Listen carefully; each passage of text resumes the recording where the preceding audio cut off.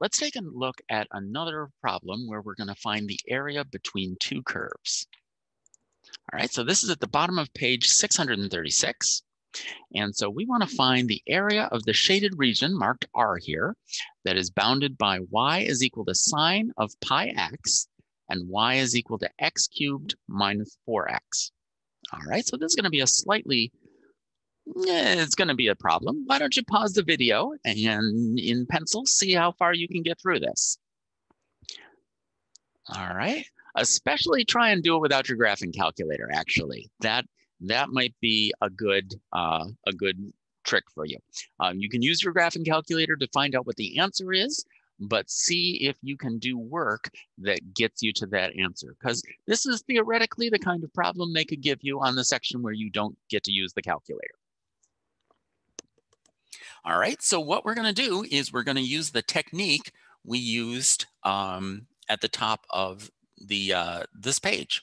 So this top curve is y is equal to sine of pi x, and the bottom curve is y is equal to x cubed minus 4x. So since this is the top curve and this is the bottom curve, we're going to subtract these two numbers. And so we want to calculate the definite integral of sine of pi x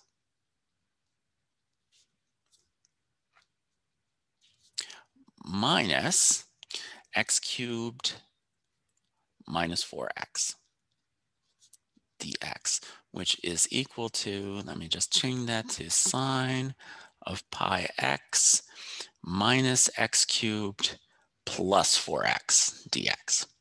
And what are the bounds of integration for this? We want to calculate between the whole curve, so we should look at these 2 points where they meet.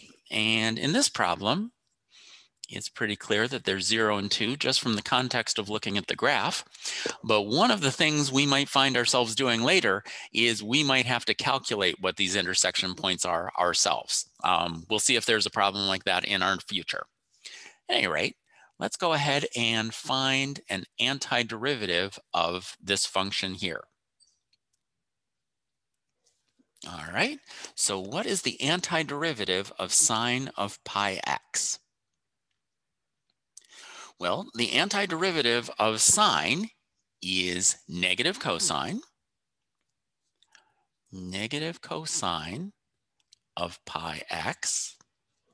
But it's a little bit more complicated than that, because this isn't just the antiderivative of sine of x is negative cosine of x. But when we're multiplying this by pi, we got to kind of think about using the chain rule a little bit. Because the derivative of negative cosine of pi x would be sine of pi x times the derivative of this, which is pi. So that would be pi times sine of pi x. And so to account for that, we're going to multiply this by negative 1 over pi. And so the derivative of this is going to be sine of pi x. The negatives are going to cancel out, times the derivative of pi x, which is pi. Those pi's in the numerator and denominator are going to cancel out, and you're going to be left with that. Okay? So that's an important part about how to anti-differentiate complex functions like this.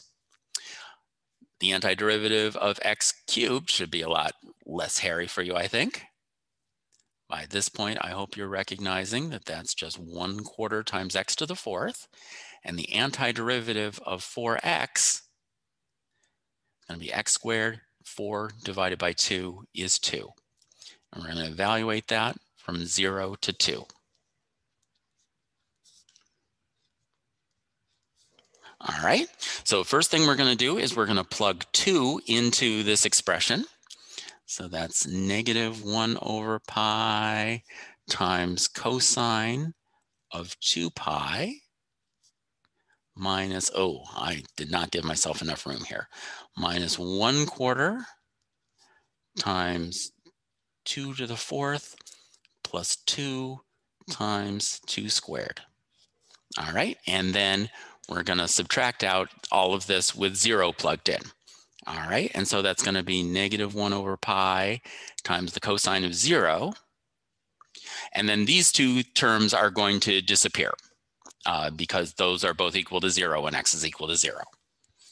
All right, so let's think about what these values are. And once again, I want to do this without using my calculator.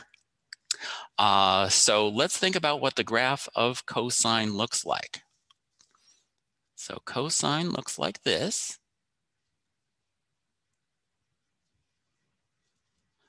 All right. So this is 0. This is at pi over 2. This is at pi. This is at 3 pi over 2. And this is at 2 pi. So cosine of 2 pi is equal to 1. So this is equal to negative 1 over pi minus 2 to the 4th power is 16. And 1/4 of 16 is 4. So that's going to be minus 4. 2 squared is equal to 4. 2 times 4 is equal to 8. And then over here, we've got the cosine of 0, which once again is equal to 1. So that's negative 1 over pi is all that's there. All right. And so this is still not too bad to simplify this. I've got a negative 1 over pi, and then I'm subtracting negative 1 over pi. So those are going to cancel each other out. And so all I've got is negative 4 plus 8, which is equal to positive 4. So this really odd looking shape right here turns out to have an area of 4. Just the same, I suppose, as a square that's got a shape of 2. That's not obvious from looking at that shape at all, but that's something that the calculus tells us, and so it must be true. All right, so that gives you an idea of how we can use the difference between two curves to find the area between two kind of zany looking shapes, just using antiderivatives that we already know about. All right, we'll handle more examples in the next video.